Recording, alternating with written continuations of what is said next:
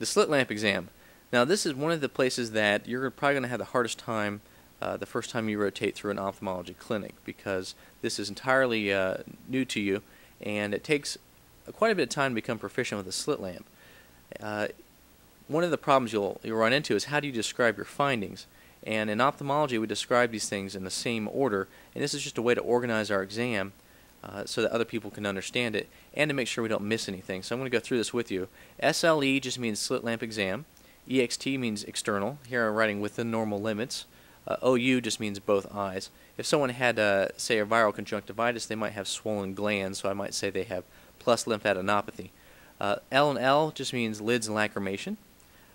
This patient has mild meibomianitis or blepharitis, OU. I'll go into that in another video. C and S just means conjunctiva and sclera. That's the white part of the eye. You can have injection, you can have subconj blood, or it can be white and quiet. And so this patient has 1+ injection in the right eye and normal in the left eye.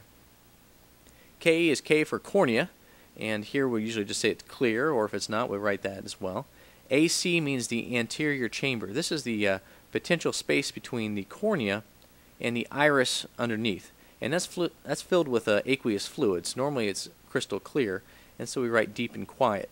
If someone has an acute glaucoma, it might be shallow, or if they've got an infection in the eye, it might have some cell and flare, which I'm going to show you in a future video. Iris, you say it's flat and round with no neovascularization of the iris in both eyes. The lens, if it's clear, just write clear in both eyes. However, if they have, say, a 2+ nuclear sclerotic cataract in one eye, or a PCIOL, which is just posterior chamber intraocular lens, you would write that here. And vit is short for vitreous, and that's just behind the lens. And here I'm just saying no cells and some other stuff, but let's not worry about that too much now. But let's go over a sample exam just to show you. Here's our little cheat sheet. We'll go down the list. Externals within normal limits in this patient. Looking at the lids and lacrimation, they look pretty good. I don't see any problems there. CNS, conj, and sclera, well, you can see the conj vessels, but they don't look dilated, and the sclera underneath looks white and completely normal. K is for cornea. It looks clear, but really to get the best view of a cornea, you have to turn your slit beam on, and that's what this little slit of light here is. And you just basically sweep this thing across the cornea and make sure you don't see any funny opacities. It's a little out of focus, but everything looks fine there. Anterior chamber, which is the space between the cornea and the iris, and I usually make a short fat beam of light and shoot it here, and it looks pretty clear. Iris is flat. Here it's blue. Looks normal. L is for lens, and it looks clear. Now this little light beam here is the front of the lens, and this is the back of the lens. I'm shooting a beam of light through this, but it's like a slice.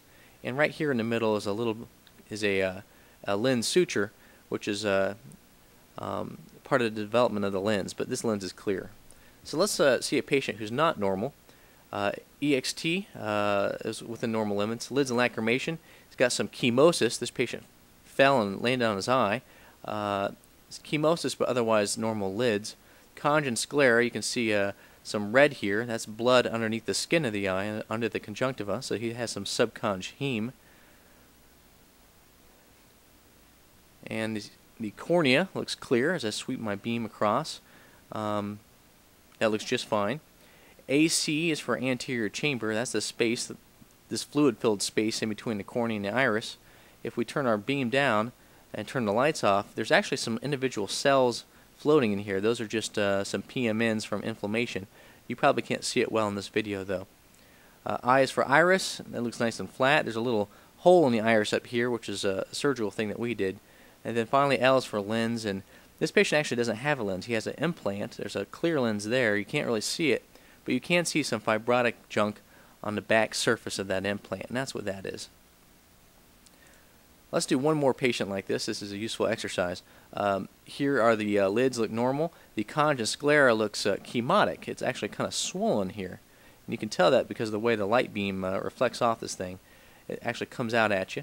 Cornea is somewhat hazy. The anterior chamber actually has some pus inside of it that's settled to the bottom. And there's a tube up here. That's a tube shunt from a glaucoma procedure. The iris looks reasonably flat. Here I am trying to look at the anterior chamber again. You can actually see individual cells floating here in the fluid. There they are. And let's continue. The dilated fundus exam. Now, to this point, you probably only use the direct ophthalmoscope. Actually, very difficult to use, especially in the undilated eye. But do your best. Basically, I set this thing at 0, and come in and find the red reflex, and then work my way in, following that red reflex as I get closer to the patient. Now, the success for this thing is going to depend entirely upon how close you get to the patient. Now, here I'm not getting very close. You can see I'm about 4 inches away.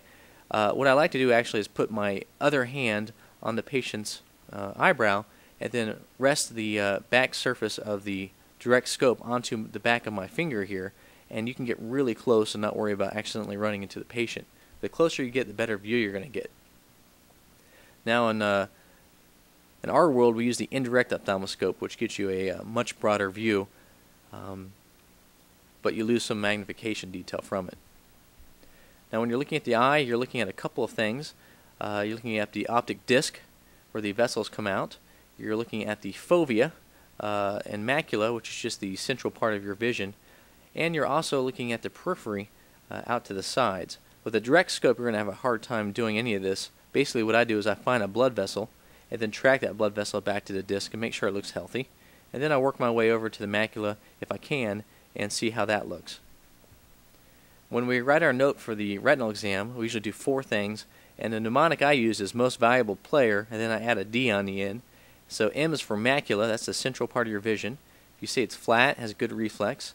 V is for vessels, so see if there's any arterial nicking from hypertension, any attenuation or neovascularization. P is for periphery, that's the peripheral exam. And D is for disc, and that's the optic nerve. See if it's pink, healthy, and comments on the cup to disc ratio, which is important, especially with glaucoma. Finally, you write your assessment and plan. This is just like any other medical note. And that's it. So in summary, a couple of key points I want to go over again. Flashes and floaters, these are signs of a retinal detachment or other problem. You've got to rule that out. The vital signs of ophthalmology are the vision, pupils, and pressure. You've got to check these things before you dilate a patient. Pinholing a patient will actually correct some of their prescription error and help with media opacity, so if you get a lot better improvement with pinholing, you might want to recheck their glasses. The swinging light test, very important for picking up an APD or afferent pupillary defect, also called a Marcus gun pupil. And the slit lamp exam and dilated fundus exam are performed in a systematic approach, which may look intimidating at first, but everything gets easy with practice.